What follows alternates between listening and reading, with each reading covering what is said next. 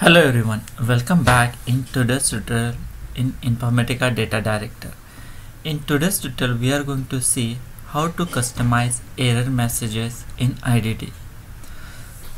So let's see the current screen of the IDD application. So here we can see there is one error message which is in the red color. It says error occurred, please contact some email address, that is abc@test.com, or reach out at given number. So something like this message. So how this message is getting, or how can we customize these messages? So in order to show that, we have to do some couple of configuration changes. So first thing what I have done, I have configured one application. So this is the IDD application we have.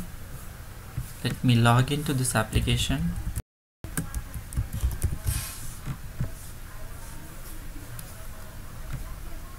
So this is very first application. What we need to do, we need to export this. Once we export it, we can see the exported version here.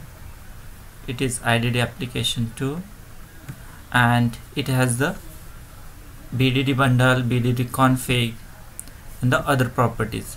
Other properties such as error code bundle English, error message bundle English, metadata bundle and metadata bundle English.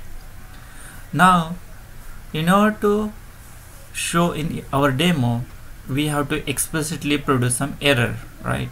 So in order to customize the error messages, so in order to produce the error messages, we have developed one user exit. So it's very simple user exit. You can see the details in my previous videos how to create the user exit.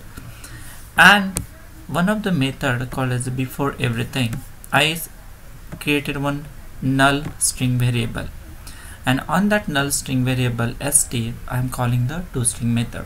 So what will happen whenever this method get called, it will throw one exception, that is null pointer exception, because I'm calling the toString method on the null object. So actually we are producing the error message. So that is one of the thing we are doing, and this operation will be executed whenever any save operation is going on, whenever we save any data, and at that time this exception will occur and will pop up on the window. So what was the original message? If you do not customize the error message, the original message was like this: SIP 13,000 error, multiple error occurred from the user exit code. So by default this message will occur in the IDD application if you do not customize this. But in case if you want to customize it, what you have to do, you can modify this message something like this. There is one more thing we need to take care. I will explain that, but let me show you one more thing. So what I have done, I have made this change in the before everything, and as well as I have made in before save also, means in order to show the error message. So this will cause the error messages in the IDD application. After that we have to build it, like run as a and build, and it will generate us okay, build fail. Let me make some minor change, just add space, build, run as and build, and it will generate one file, that is user exit file. Once we done that, that is first step. The next step, we have to make the configuration changes. So first configuration change will make into the error code bundle properties. Where can we find that? We can find this property file where we are downloaded our export of the IDD. So in the export IDD, we can open this error code bundle file. You will see this file, and what we have to do, we have to update this message. Suppose instead of ABC, suppose you want pqr@test.com, and instead of 11, suppose this is 55, something like that. So let me make this change. So you have to make this change in the error code bundle properties, as well as the same change we have to copy and put into the one more file, and that file is nothing but error code bundle underscore en. So I will open this file. So this file was already there, that is the reason it was showing that message. I will update this, and now this error occurred, please contact PQR message will be updated with the existing message. Once we are done with this, what we have to do, we have to go to the application, make sure the application is not deployed state. The reason is, if you do in the current running state, there may be the conflict will occur in your application. So it's always good practice, before deploying any changes, make sure it is in non-deployed state, and then apply the changes and then redeploy the application. That will be the appropriate way to avoid the conflicts in the code or in the cache. So similarly, like I have shown one error message, like similarly, suppose you want to customize a generic error message. If you remember, in the IDD we get very generic message called as an error occurred in the Informatica Data Director application, contact Informatica's global support team.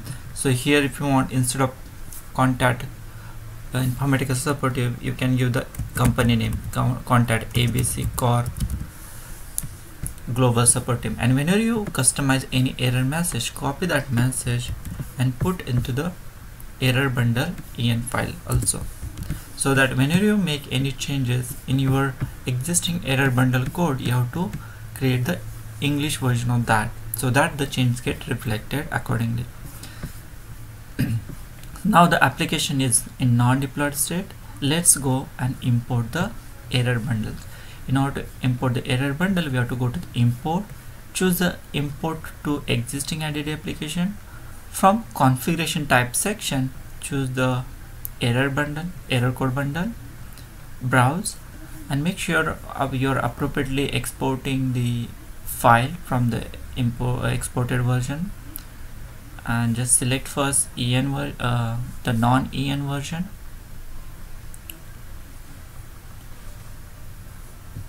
Once it is done, you can import the English version also on the same line the way we imported the normal version. So just select the error code bundle underscore en and import. No error messages, so we are okay, and do the full deployment. So once it is full deployment is done, we'll go and open that application, and we have to make sure we need to edit and save the changes. Then and then we'll get the error from the user exit. So in order to show that, let's open this application. First we'll search the record, and then we'll update the record. In order to search, we have already prepared one query with the row ID, object, employee name, etc. Open it. Let me make change to this employee name by clicking this edit button. I'm making the test user, apply.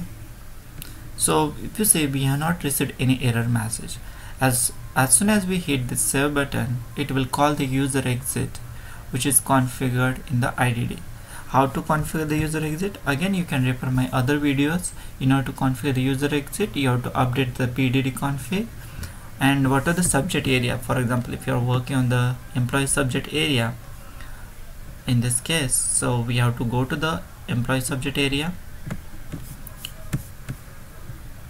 and go to the primary object, and after primary object, make sure you have made the entry for the user exit. So this is the user exit we actually worked on in the Eclipse 2. So once it is configured, then and then only it will show the error message of on the save operation. So let's click on the save button, and now we got the error message saying that error occurred, please contact pqr@test.com and reach out the given number. So by this way, we can actually customize error messages in the IDD. I hope this tutorial is going to help you in your project to customize error message to satisfy the business need. Thank you for watching my video. If you have any questions or queries about the Informatica Data Director or any other topic, you can mention the comment section of this video. Thank you again and have a nice time.